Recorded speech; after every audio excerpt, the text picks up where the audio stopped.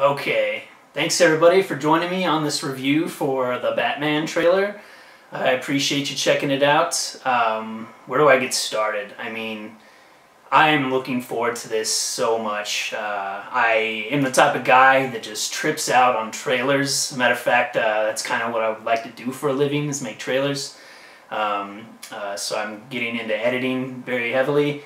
I just hope that the whole Pattinson getting sick and all that stuff, the recent news talking about how it's going to give like the filming trouble, but if everything smooths over, then we'll get a freaking awesome Batman movie. I believe the release date was 2021. So first off, let's talk about Gordon. I'm not sure who that actor's name is. I've seen him play on other things. The Hunger Games, for one. I enjoyed him in that. Pattinson. I haven't personally seen The Twilight, but I know a lot of people gave him crap over that. I mean, he's an actor. I think he was probably a lot younger then, I would imagine. It's just something he chose to do to advance his career, and you know, I know he's been playing in a lot better roles, a lot more dramatic roles, and not like a teeny bopper teen young adult novel stuff. But I mean, he's in Tenet. He's in that. I think it's called The Lighthouse. I haven't seen that yet. I haven't seen Tenet yet either, because I'm in New Mexico and the friggin' movie theaters are closed down. But really looking forward to that. Christopher Nolan is the shit. But I mean, let's talk about Zoe Kravitz as Catwoman. She looks, you don't get to see her face, but you can know in that little slit in the mask that it's Zoe Kravitz, and I love her. I like her work in the Divergent movies. I know she's been in a lot of other stuff as well, a lot of independent films. She's got a great career. If you look at her IMDb, she's been in a lot of stuff. I mean, but what I really wanted to talk about is that fight scene and the way she moved. Like, they have her moving very cat-like and, you know, kind of hunched over, almost like Black Panther. And I really like that. It looks really good.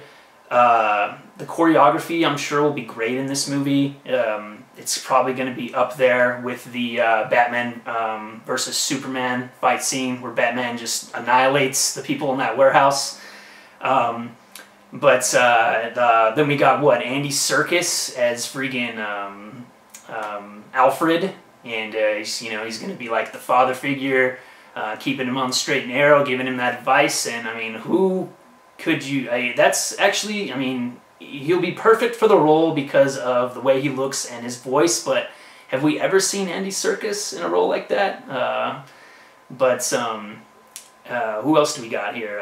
Paul Dano, friggin' is going to be the Riddler. Not that many people might know who he is, but he's been in a lot of good movies, including, I believe it's called Swiss Army Man.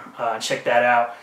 It's a very, very interesting, imaginative, independent film that he's in. He's also in There Will Be Blood, and that is just a great movie. We've got, who else do we got here? Colin Farrell is playing Penguin. Very unnoticeable. I told my fiance who that was when we were watching the trailer the first time, and she just didn't believe me. She had to look it up herself. But that is for sure him.